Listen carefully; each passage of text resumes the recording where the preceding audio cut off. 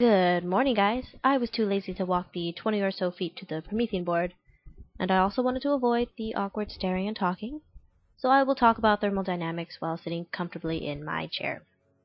So what's the big deal about thermodynamics? Well, understanding the laws of it will help you understand why energy is so important and essential to the world. You need energy to change matter into different states. You need energy to make or break chemical bonds. You need to understand how energy itself changes into different forms. And the laws of thermodynamics is a great way to understand how that all works. So let's start with the basics. You got a hot pan that's been sitting over a fire for, 5 minutes, and some butter. You slap the butter on the pan and the butter melts. Why? Why doesn't the pan just freeze up like the butter?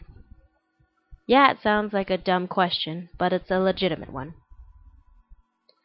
Looking at things on a molecular level, you can see that molecules are constantly moving, but they don't really care where they're going. The kinetic energy of these molecules is basically heat. Now when you have a hot pan and the butter, the kinetic energies, the heat, are obviously different. The pan's molecules are moving faster than the butter's.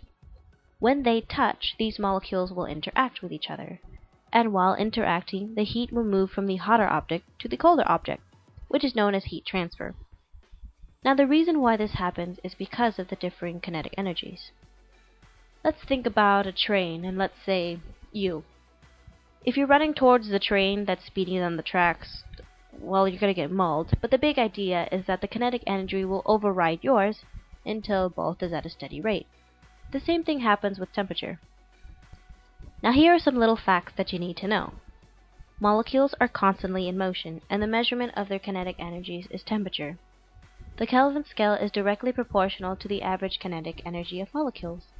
So, if you double the kinetic energy of these particles, the Kelvin temperature is also doubled. That's pretty nifty. The Maxwell-Boltzmann, I believe that's how you pronounce it, distribution tells you that the dispersal of kinetic energies is greater at higher temperatures. The process of kinetic energy transferring is also referred to as heat transfer. Spontaneous direction of this transferring process is always from a hot to a cold body. Usually molecules in a warmer body have more kinetic energy than molecules in a cold body. Colliding molecules that are in thermal contact transfer energy, and scientists like to call it energy that is transferred as heat. Finally, something simple. When two objects are in thermal contact, thermal equilibrium is reached. This means that eventually the coffee that you left on your dining room table this morning is going to be the same temperature as the air in your house. Heat is not a substance. You cannot say that something contains heat. You can only say that there was a heat exchange, because energy is the one that is being transferred between bodies that are in thermal contact. When transferring a given amount of thermal energy, that amount will not equal the change in temperature of matter that is the same mass, since they have different heat capacities.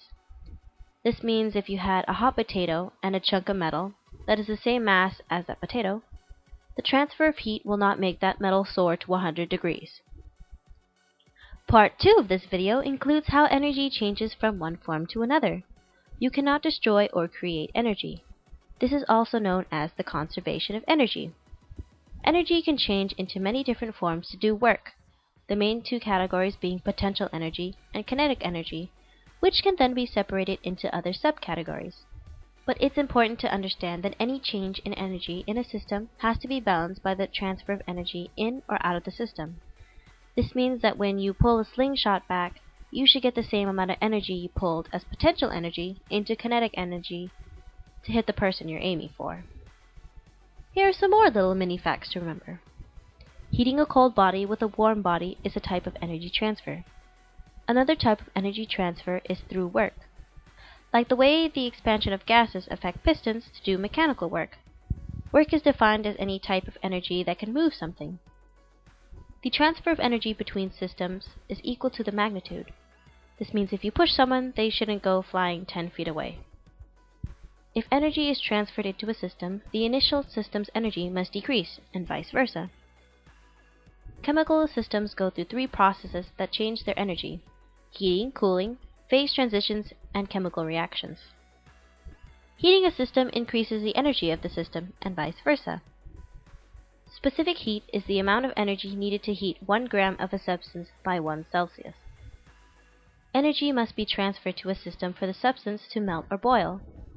So that means when a solid block of gold is melting, the energy increases. And if liquid gold is solidifying, then it is giving off energy. The amount of energy needed to vaporize 1 mole of a substance is the molar enthalpy of vaporization. To condense that substance requires the same magnitude of energy. This rule also applies to substances that are melting and solidifying. During a chemical reaction, the energy of the system can either decrease, exothermic, increase, endothermic, or stay the same. I don't know why there isn't a word for that. The enthalpy change of a reaction gives you the amount of energy that is released or absorbed, denoted by negative and positive values, respectively. The third part of this video is a how-to. Enjoy thoroughly, and go ahead and try this at home. Yeah, you never hear that. Pick a chemical system of your choice and shove that into a heat bath that is in a calorimeter constructed like so. Styrofoam cups are your best bet at doing this if you don't want to spend much money. This heat bath could be a substance, such as water, which the heat capacity is well established. Allow the chemical system to react and measure the change in temperature of the heat bath. Because you know the heat capacity of water, this change in temperature can help you determine the amount of energy transferred between the chemical system and the heat bath. The energy that has been exchanged is equal to the change of energy in the system. The calorimeter can also do many other useful things, such as measure heat capacities, enthalpies of vaporization, fusion, and of reactions in general. That's the end of the video. I'm probably asleep in my chair right now since I didn't have to stand up and talk to you all in person.